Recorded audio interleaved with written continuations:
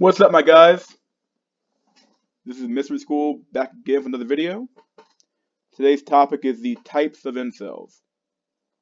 They come in various shapes, forms, sizes, and outlooks on life. So let's do this shit. Let's rock and roll. Okay, so everything exists on a hierarchy. We all know this shit. You know, we're not equal. All men and women are not created equal. We're all not equal in wealth, talent, intelligence, wit, etc. Just examples. And hierarchy. Everything exists on a hierarchy. Hierarchy is a system in which people or groups are ranked above the other according to status or authority. So in theory, there are tiers within tiers. If you don't know what a tier is like you're effectively just a place in a hierarchy. So your tier, if you're like a tier 5 player or a tier 5 or a tier 6 player, you're competing in those tiers. Or you have classes within classes. It's the same idea here. Tiers within tiers, classes within classes. Same thing. So an example of a tier within a tier would be, so even though we're ranking people, 1 through 10, 1 being the worst, 10 being the best, well, even within tens, like even among the Chads, there are differences, even if they're small, where people might notice that small difference, and they're going to say, well, I'm going to pick that one, because it's a little bit different. I'm going to pick that attribute because I like that better. Even within tens, even though they're all tens, there's things within the 10 category that other tens might not have. So one example here will be 2 men are judged to be 5s. In theory, you could break them down further. So one man could be a 5.6 and one could be a 5.4. So the 5.6 might have a better nose than the 5.4. Okay, works. That's an attribute you could pick. Certain noses are more attractive than other noses. Maybe this guy here, he has a very, very big or a hooked nose.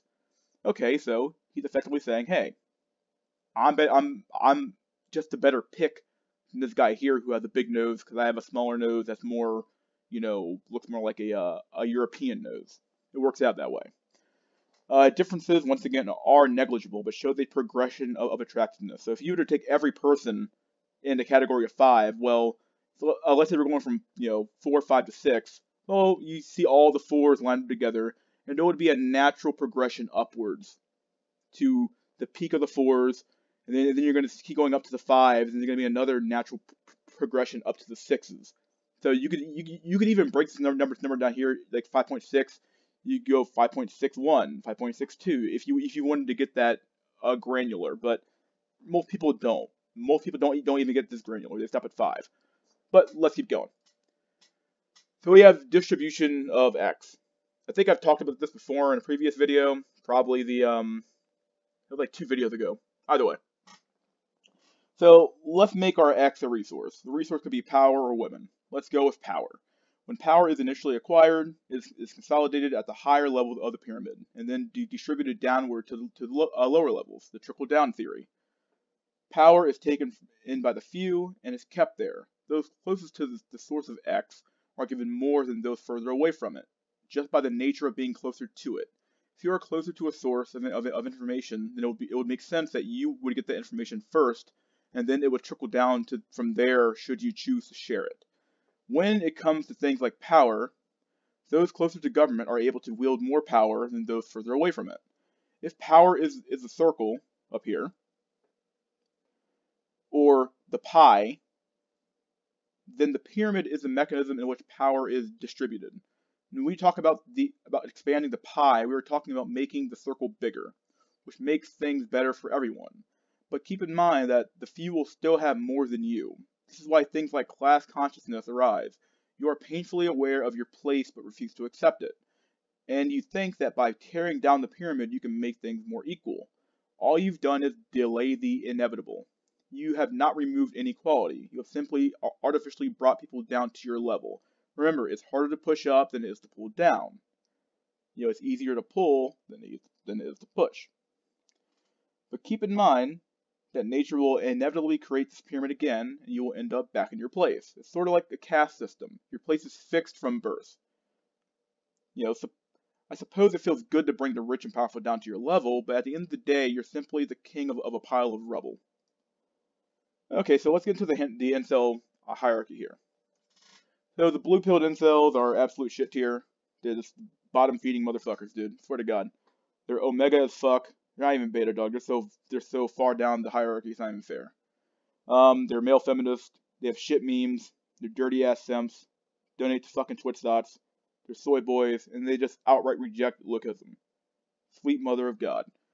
The blue pilled incel type of incel that most people are thinking about. Basically, they're the socially acceptable incel.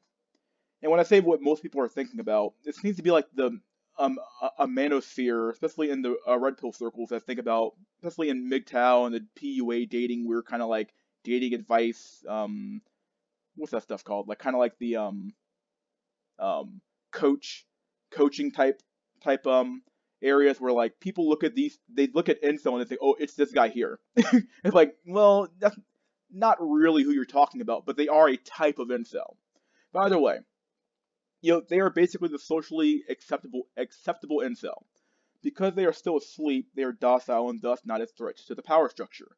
These incels make up the majority of incels, but are often the most vocal and actually prefer to hate on incels who are red or black pilled. These men can be called useful idiots. They are not your allies or your friends. They think they think that by being peaceful, they will get some crumbs of the Lord's off the Lord's table. He'd rather be socially accepted and raise another man's kid while playing Nintendo Switch than grow a damn spine. So, absolute shit. Don't trust them. And these are like the guys that browse incel tears, and I don't know. They're weird folks, man. It's weird. Next up, we have our red pilled incel. You got meh to great tier. You know, cool guys, but some of them are kind of shit. Depends on the type of red pilling. If you're still doing PUA bullshit, then you should consider running bathwater with a toaster in it. Just end it now, dog, because it's already over.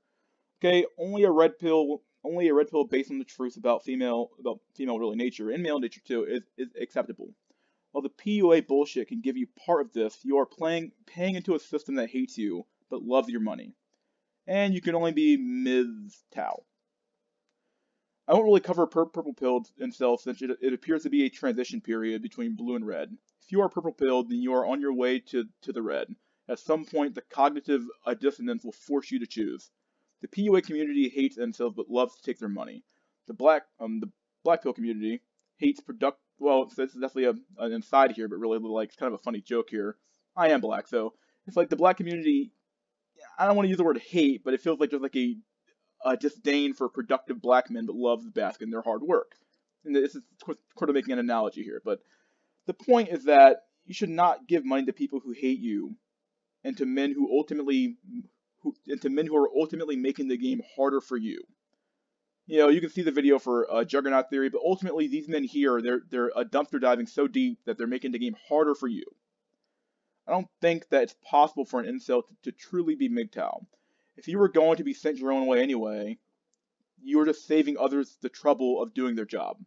So this is why I say MGTOW. Like, if you're admittedly an incel and you know that you're ugly as sin, and you go MGTOW before like you like get rejected down to MGTOW or rejected to MGTOW, like did you really go your own way? Like I suppose you did, but it was like voluntary MGTOW. So it's like you would have been sent there anyway, but whatever.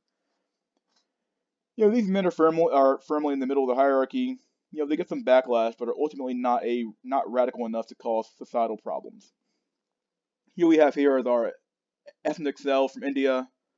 He's blue pilled up here, and he's like, man, just be respectful, guys, to women. Listen to their problems and be generous, and women will flock to you.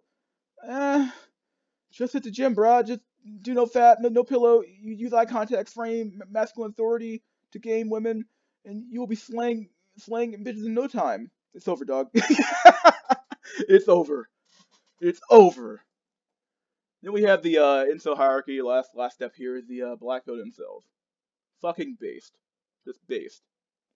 He knows and accepts lookism, knows the why and the how for female and male behavior, knows it's over but stays anyway, creates memes, copes because he wants to, not because he has to. This picture here I credit to Black Pill Jesus. He's a YouTuber. Check him out. By far the least socially accepted and most base group. Black pilled incel is the king of the pile of shit. Depending on how deeply black pilled you are, he's either 6 feet under or he's sticking around for the hell of it.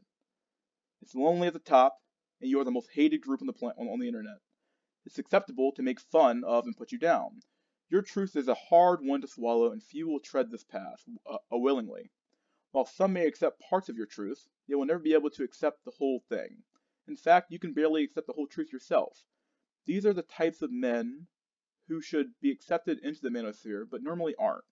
Most incels are not truly black-pilled. It's only a select few who truly understand. You can only suppress the truth for so long until it bursts free. And when it bursts free, that's when a judgment day appears, or begins. These men will either lay down and rot or rise up. There it is, boys. There it is.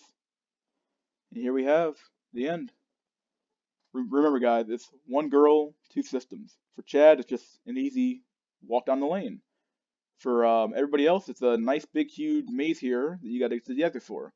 Good luck.